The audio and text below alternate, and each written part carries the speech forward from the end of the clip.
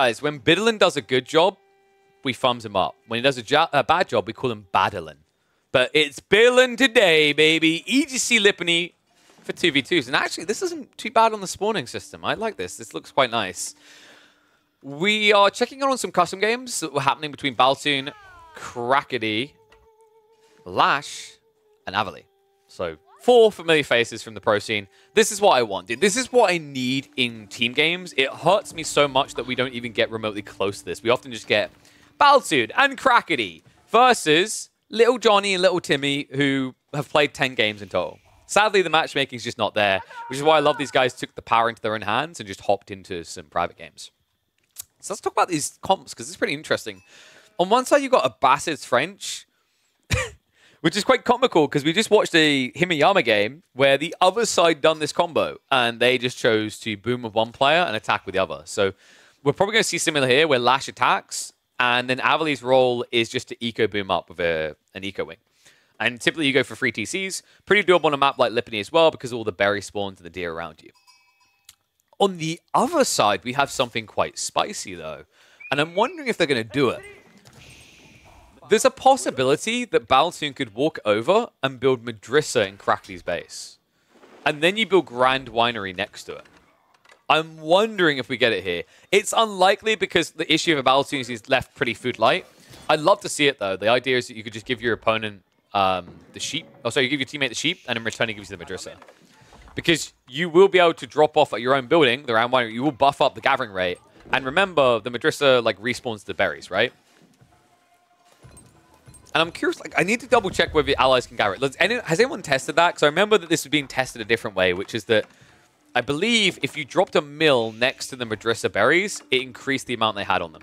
But I think when they respawned, it went back to normal. And where did the name Killer Pigeon come from? We should do like a quick origin clip on that, shouldn't I? I used to play 1v1s in Call of Duty a lot. And when I got a bad matchup, because in those days we didn't have ELO systems, not reliable ones anyway, to make it fairer, I'd handicap myself by making bird noises whenever I got close to my opponent. And oh my god, they're doing it! They're doing it! Let's go! Oh, this is sick. This is the type of behavior, though, that I love in the idea of like team games, right? Like, you can't get this in 1v1s. People just think team games play out the same on a bigger scale. I think the only reason that people have that feeling is because, sadly, the maps are too large. Especially beyond 2v2s. They need to shrink the amount of players, the size of the maps, they put loads of players on. And then I think you'll start to see this development. Because like one big flaw, I think, in development choices being made at AoE4 is it's all focused around 1v1s. Team games never really get any real foresight. The cool thing, though, is a nice kind of side product of adding all these new civs is that inherently you'll just get this leak over effect of new comps appearing, right? New strategies. Because all these different civs interacting in different ways will rub off against each other. And this is one of them. Dude, this is cool. And then there's the normies to the north side. Oh, look at this. Oh, wow. You went right. Oh, wow. You're going to build TCs. How innovative of you two. What year is it? Oh, I love this. Now, Baltoon does have issues with giving over the Madrissa because now his eco kind of sucks. It's the only upside you have. So I'm wondering if the plan is like 2 TC for him at all. Otto's a sacrificial. It doesn't have to be in its entirety. You could just like trade this off as I will now make 2 TC and Crackety, you will get loads of mercenaries, so you must play aggro. It's a little bit difficult because you're going to be up against the knights, but that's the beauty of Limitane plus jabs here. All right, let's find out if it works. Can he gather? Can he please? Are you just going to leave it until it's like stockpiled up, I guess? I'm assuming you can gather here. Yeah! Oh, I love this. More of this, please. I still remember playing Dawn of War as a kid a lot. And one of my favorite things was how, when you played team games, there were interesting little overlaps. They almost felt like Easter eggs. So, like, for anyone who knows Dawn of War, they'll know what I'm talking about. There was one with the Dark Elder. Dark Elder's builders passively built things. You touched it, and then it would build by itself. So you could do, like, there was a time when you could do that with teammate structures. So, like, for example, there was Necrons. And Necrons were infamous for being the slowest building faction in the game. So when you had a teammate, Dark Elder and Necron, the Dark Elder guy would send one of his workers over and just touch your buildings to automate them for you. so you could do other things and focus your resources elsewhere. I love those kind of like quirky little elements. I think it really adds a depth of flavor to these games. Ottomans and Byzantines work together. I know, right? This is alternate history month. If they just worked together, they both could have ruled the universe. So other side of this, second TC's already came in. I feel like you should be on 3 here, no? I'm a little bit surprised he stopped at 2, but maybe they scout this play and they're a little bit worried about it. In the meantime, it's just going to be Knight spam coming out from Lash. This is a pretty good position to find yourself in as a Southern team. I feel like their comp works quite well if this is a cavalry-focused investment on the north side. Because all you have to do, spam Limitane, spam spears, and then add in the jabs with all the olive oil you're getting for free. Wait, I remember we said this, that he would take the sheep instead. That's exactly what's happening. This is sick. I love this. So Krakeny should have the first mercs already in the way. I'm wondering, is there any value over here? Ooh, that's tempting. So here's the thing. Usually rule knights off of the neutral trade post. Just it feels like you can't scale enough. But hear me out. This is a game where you have infinite grand winery olive oil. I mean, if there was a game to try for some knights, this would be the one. It would completely screw with green as well, because Lash right now is the one feeling like he has dominance in that department. That's going to come in. System is just about still working for efficiency here, and that means you can always try to activate the Akratoy. By the way, in this matchup, French versus Byzantines, Akratoy is insanely powerful. The +2 armor completely relegates the ability to get 2 hit. Because remember, the way knights work for the French, they charge in, Lance does a huge amount of damage at 29, and then they get their damage buffed by, I think it was 20, up to 23 from 19. So that 2 hits a villager. If you have Akratoy, the extra armor means you don't die.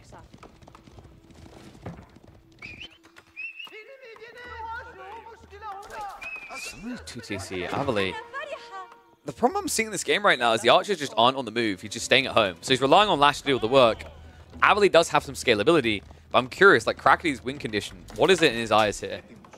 Is it just massing javelins and going? I could see that working pretty well. Javs are a top tier unit in the early phases of the game. And Limitane are one of the best spearmen you can get. So it's a pretty healthy 1-2 comp.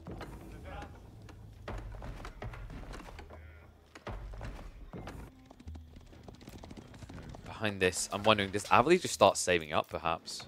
I mean, you got a small group of archers, but realistically, there's so many javelins already. I don't know what your purpose is. If you keep your opponents boxed in, like you even see with Gully now, the whole idea is one of you needs to go castle. Like, if I'm the Northern team, I'm looking at this game and going, okay, we have map control, we've constricted them. They can try to rush castle, but they're not going to have much to work with when they get there. Now, that kind of bait you into thinking that you should be going all in, but at the end of the day, you're still scaling archers and trying to push into javelins. It's dangerous. And what is up, Witzcat? Thank you for the resub, buddy. Petition to add very tiny pigeons sitting on landmark buildings. So that goes back to microtransactions, and everyone seems to be against it. But I'm just saying, if I could have pigeons on this statue right now, if I could really, like, you know, England, if you could have like just a little Nelson's column covered in bird crap, buy that. Maybe a Nelson's column with a giant pigeon on top. So technical military school coming in. No second TC play out of Lash, though. He's just committed to 1, right? And I don't think that's going to change anytime soon. Because he just needs to keep pumping knights non-stop. He's up to 11. Should have Chivalry already, I'd imagine. Yeah, it's now being queued up. And now we see the move. Krakeny needs to do some damage. Now, this is interesting, actually, because we've seen Byzantines versus Abbasids. Very powerful matchup for the Byzantines. Because, really, Abbasids want to lean to infantry. But all of their infantry choices are kind of worse. Archers get countered by Javs. Limitane are so tanky in comparison that the reality is that your spearmen, even with boot camp, would kind of even up. We have to remember, this is a game where boot camp wasn't taken. And I'm wondering if that was worth it for Avali, for the eco wing benefit if he stopped at 2 TC. Dive comes in. Uh-oh. Lash finds a good strike. Might lose 1 or 2 knights for it, but decent damage being done. I think Krakeny wasn't prepped for that. He thought he was going to draw all attention with his main army. Because they're getting ready to dive. Byzantine and Krakeny sitting on the borders. Check this. Avali doesn't know. So if you time this right, this rush in, this flood in, could do a lot of damage. Spy's going to lead the way. Archers do move in range. Avali, a little bit slow to react, so 3 villagers going down. Cairo Siphon has now been built. And remember, the secondary TC on the east side here. So you can actually dent this area, deny gold access, and actually keep Avali locked into this age indefinitely. which is important considering what he's doing. Oh, man, they caught him at the perfect time. Night Dive is going to get mostly cleared up. Spearmen are now in the way, so that's going to force him away. So Battletune's going to reinforce this area because he understands that Krakeny's army is better and needs to be leveraged for attack. Karasaf now moving in. Only one so far. This is a scary point in the game, actually. Pyrocyphers can torch through this pretty damn quickly. I say that. What was that? Wait, is that a bug? I thought they fixed this around the fire armor. What?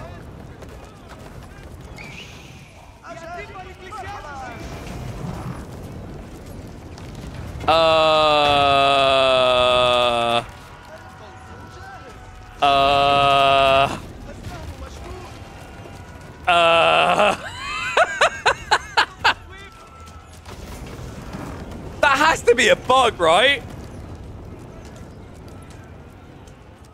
Wait. So when we cast Avyli in that 1v1 in the tournament the other day, if he just linked in like we said for the Golden Age, he wouldn't have died. Oh my god. So this is the thing. Like, we literally cast a 1v1 where the Byzantines crotch stomped Avyli on the Abbasids, but it's because his second TC was loose to the House of Wisdom. And I remember crushing that game. I was like, maybe the fire armor doesn't matter? Apparently it does. Oh my god. You know what makes it worse, though, is he's actually still losing the TC. This is taking a million years, but it's working. He's getting finned a bit, though. Limitane, do brace for it. Knight's just trying to push this back. Archer Mass is building. Baltune just needs to keep that meta alive. Kyrie Siphon's not going to be charged in the gun. TC still up. And barely any spears left over. I think they're going to hold.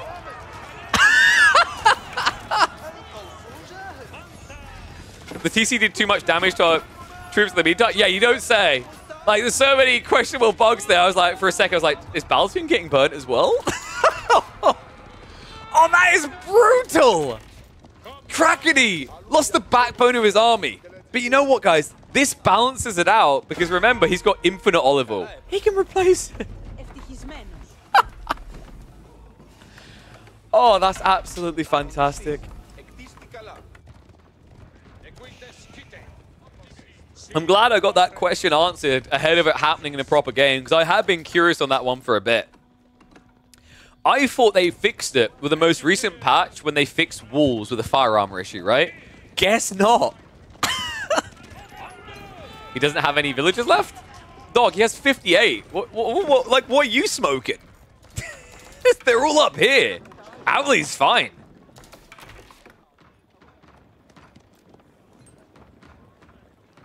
Lash just dove your TC. Oh, yeah, apologies. We may have been distracted a little. So Krakeny's down to 39. Baltune, 43. So some damage done there. We were distracted for good reasons here. In fact, yellow's still looming around. Check this. Lash goes in again. Avyli's here to assist this time, so that's more idle time. In the meantime, Avyli on his way now towards Castle Age.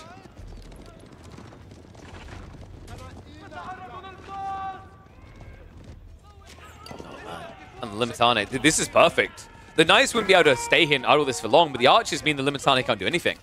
And this has a compounding effect. Krakeny doesn't have any jabs other than his first group coming, right? Because he can't access enough olive oil. This is a pretty cool 1-2 little strike at the backside. Nice denial on the west as well. Krakeny is actually struggling to get it together, so it's on Baltune to make something happen. Big-ass army coming in. 52 archers. It's time for a dive. Lash, 19 villagers in the front line. He needs to get the hell out of Dodge. In fact, you'd think it might have been safer to go in the outposts. So instead, he has to run like a headless chicken back to... Wait. Is it me, or do they look like they don't have wheelbarrow?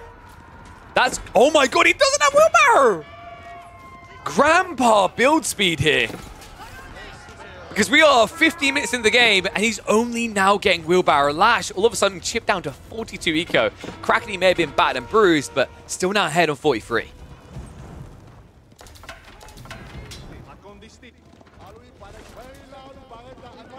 It's crazy to think that despite what they've done in that second TC, they're still in a pretty good position in this game, right? Like, it's kind of crazy. Byzantine has a very threatening army. I think even Lash's count, yeah, 21 knights, it's decent. It just doesn't feel overwhelming. That's why he's focusing on raiding instead. Time will chase his way. Archers and jabs in the meantime should be able to annihilate the last of the archers. So at that point, Crackety should be unshackled, but problems are emerging. Avali is now up in Castle Age. It is indeed the military wing, which means boot camp and composite bows should be on the way.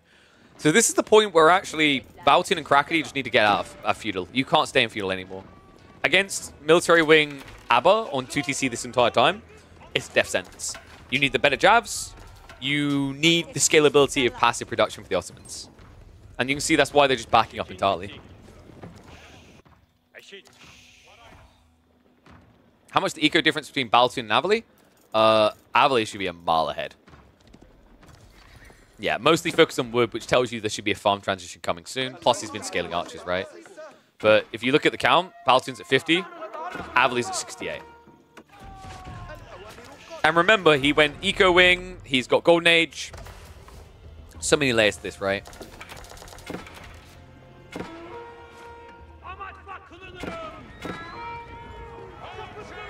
Knights now on the way as well. Archer's front lining for this. Composite bows is not in yet, so Avali jumped the gun taking that fight. Really needs to wait for that tech to come through. That's what's going to allow him to just strawminate the Ottomans here. Then again, he is an age up. This is why he's feeling overconfident about his timing. Dive is going to come in. Byzantine, he's on his way up with the tech up, but it's not in yet. This is a perfect time to punish blue. Who's winning at this moment? Yellow and green, 100%. And this is scary as well. Like, you can't rush out siege as the Ottomans. It just doesn't work that way. So mangonels being built in your face is dangerous. The only player can potentially save you quick enough is Crackety, but I mean, Crackety, dude, he's hard stuck castle. Feudal, rather. He wishes he was castle. You know, technically, you could be deceived into believing he's in Castle Age because he's got 3 landmarks in his base. One of them, though, does not belong to him. That's Knights. Get ready for the dive. A little bit of hesitation here. I don't like that. I think Lash just needs to kind of pressure this a bit harder, but you see why the Janissary pool coming in clutch to just add that fear factor. That's a cool detail. That actually might save Byzantine from this. The Matane are lurking on the backside. Crackety's like, you got this, bro. Byzantine's like, please help, dude. Just get your ass in here right now. Nah, dog, you got this. Keep hanging in there, kitty. Archer dive coming through. Mango a bit too far away, though. And the backstab's on the way. Javelin, Spearman moving in. It's going to bait green back. They may have overextended. It's the perfect sandwich.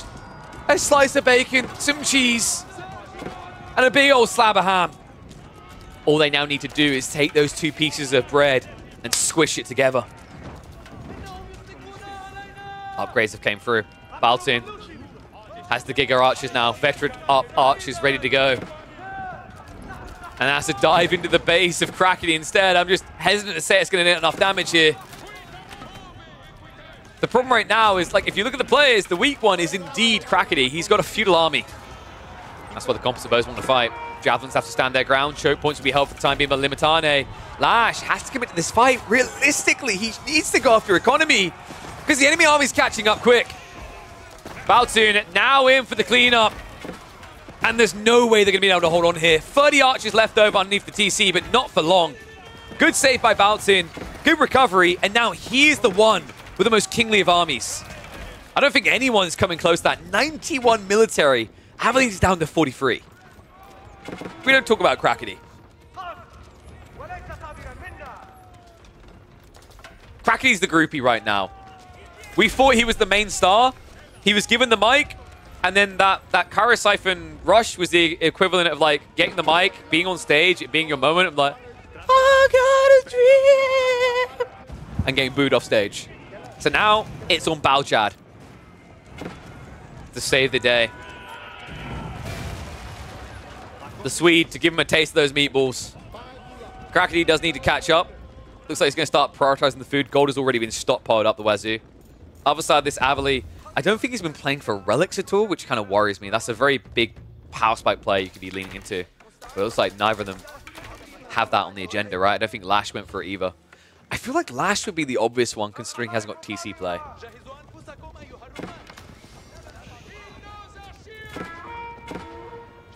In fact, I wouldn't be surprised if Byzantine leans into it now. His army is still huge. It's very easy for Ottomans to kind of step into that next. They also won a lot of gold, but they want to scale Janissaries. Speaking of which, we are having more Janissaries added in.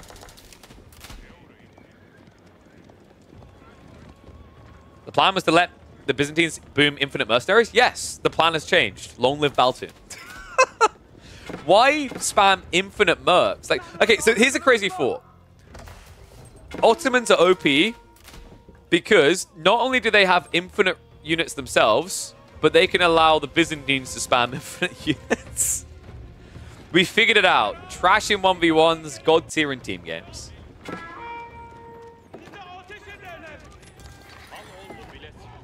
Archer tickle. Not going to work out well here. They have to be very careful about their positioning. One misstep, and Baltun's going to be in their base. This army is so scary. It's crazy, right? Like, he's over 100 military. He's still got wiggle room to go further. Crackety, now on his way up.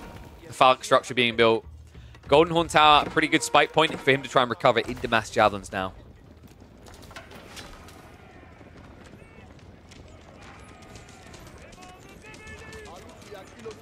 Crackety playing Robin to Baltun's Batman.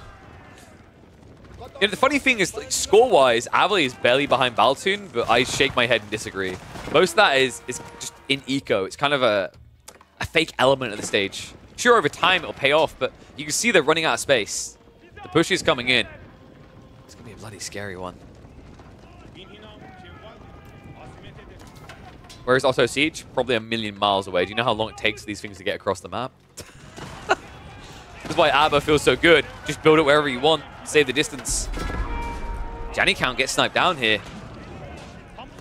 Mango going to be a complete whiff. So it looks like it's just going to be a back away. Makes a lot of sense, right? Crackety just tacked up.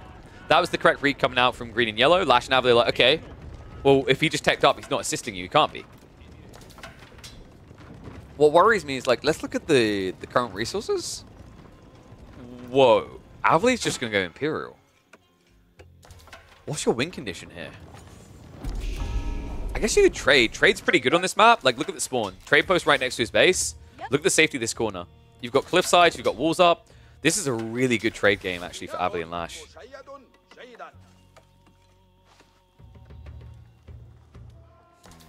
And I don't feel like Baltun's in a position to stop it now, right? Like, the hesitation, you can see Crackety is not really contributing much. He's up to 41 military again. But it's going to take him, what, an extra 2 minutes to be ready to go? Or at least definitely to be in their base. So he says, hell, pull the trigger. Culture Wing on the way. All right, what do you think, guys? Ones, if green and yellow are winning. Twos, if you think blue and teal have got this.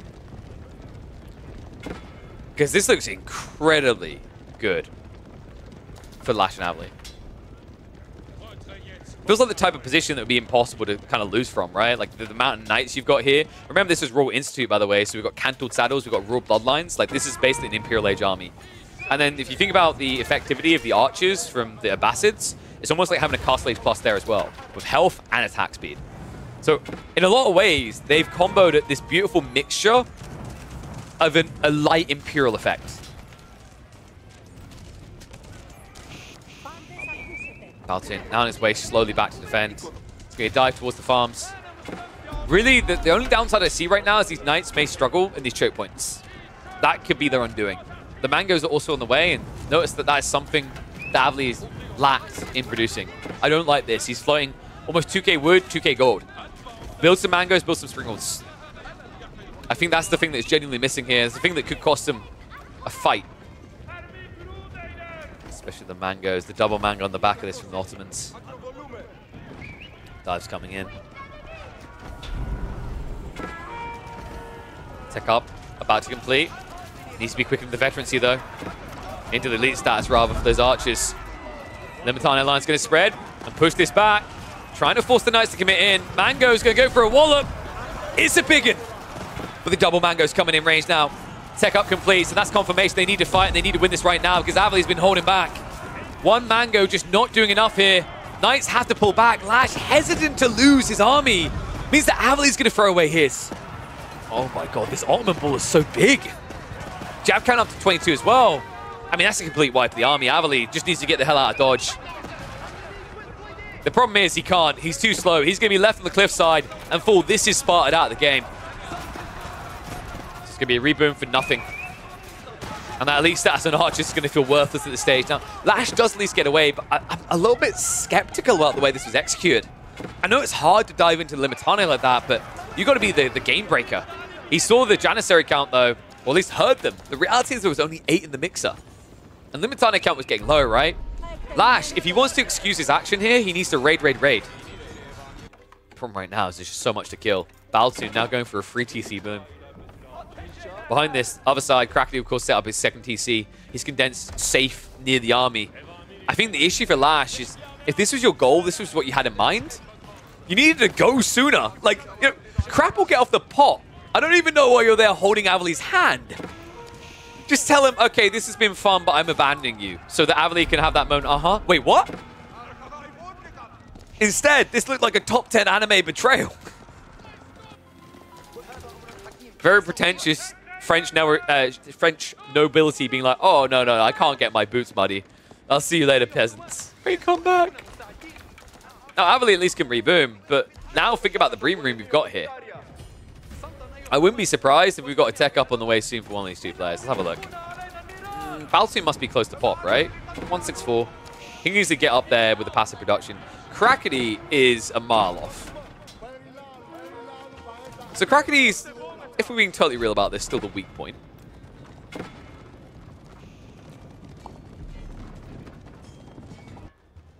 But most of the raids have been shut down now, right? I think the only thing that's missing, funnily enough, Avali's doing it, stone walls. I'm trying to think how they can lose this from their position. I mean, if Lash and Avali go to fight again, and Avali decides to do, like, Lash decides to abandon him, that could work. Baltoon, I knew about the Kara Siphon thing from the previous patch, but I thought they fixed it. So I was shocked.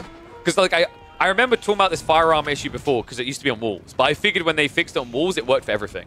So yeah, that caught me completely off guard.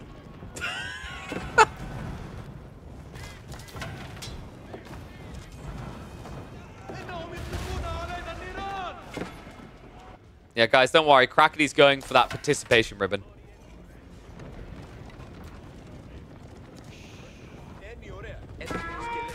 Crackety got told he was Peach in this situation and that Baltoon was Mario. Crackety made the mistake of assuming this was the Mario movie.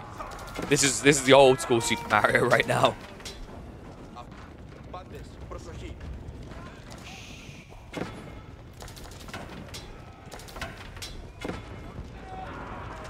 I guess in that metaphor, does that make Avali Donkey Kong? Maybe. Sorry, Avali. Camel's coming out, though. Oh, man, that's a heavy hit to the damage increase. These knights aren't going to be able to carry this fight. Avali, once again, is going to get bailed on. Lash has to commit, and he knows that there's no going back from this. If Avali gets wiped again, an army this big, the way that Baltoon's blobbing, Imperial will just be a matter of time. But he does it. He actually leaves him again. Oh, we have been here before, and I feel like we're going to be here again and again and again. This comp just isn't working. I feel like Avali just needs hand cannoneers. Like, please stop building archers. They're killing you at this point.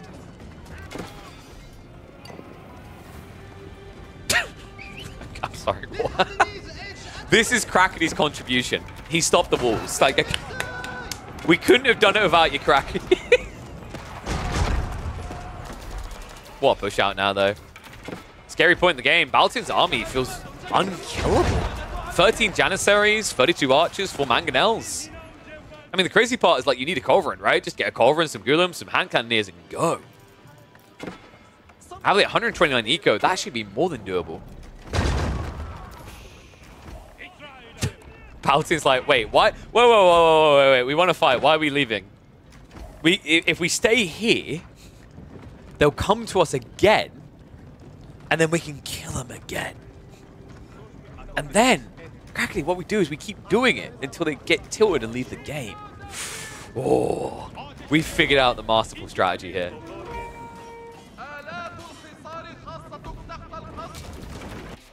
Lash is trying to catch up. 96 eco, 40 military. Dive into the farms, though. Oh my god, Baltoon, run. Run like the wind, son. I mean, they haven't started tech ups, right? Wow, he insta-calls it! The farms get shut down, and the Swede can find no sweet redemption here.